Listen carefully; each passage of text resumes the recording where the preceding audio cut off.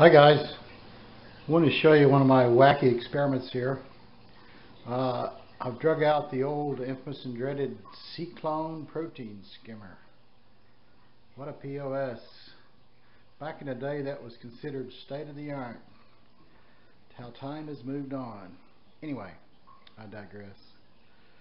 What I'm thinking about doing is setting up a probably 40-gallon tank to house a green spotted the puffer. I've always wanted one. They're wicked cool. They're brackish water, the fish, and depending upon their age, I've been doing some research. They live in different the specific gravities. Looks like it starts out about 1.005 and moves up to 1.02, which is getting pretty close to marine. And I'm a big fan of protein, the skimmers. They keep tanks wicked clean. So I really want one on that tank if I set it up. Not this one. This is just an experiment. I wouldn't wish this on anyone. But I really would need to know at what salinity level, specific gravity level, does a protein, the skimmer, stop working.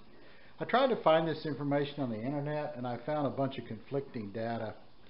So I'm going to prove it to myself because that's the way I do things. So I have the old cyclone here. I have a tank full of the wastewater. I just did a water change. And so what I'm going to do is run this, and I've got it off now because you wouldn't even be able to hear me talk. It sounds like a jet engine. I've got my water level marked.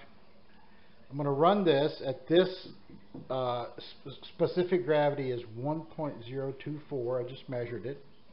And I'm going to take out a cup of water, of this salt water, and replace it with a cup of fresh water, and keep doing that until I can't see any foam, the fractionation. And the reason I chose this old protein skimmer is because it's got this tornadic foam fractionation, so it's real easy to see when it's going over into the freshwater regime. That will just become bubbles, big fat bubbles, and you know you're not going to be able to skim anymore. So I'll do the experiment and then I'll show you the result. Hold on. Okay, we're down to 1.020. I just measured it, and we're still getting foam, the fractionation. So I'm going to keep going. Okay, we're down to 1.017, and I'm starting to see a bunch of big fat bubbles rising up in there. You won't be able to see that on this cheap camera I have. So I'm going to keep going. Okay, we're down to 1.013, and it's starting to look very freshwatery. That's a word. The foam fractionation is slowly going away. There's still some, but it's not great. Hold on.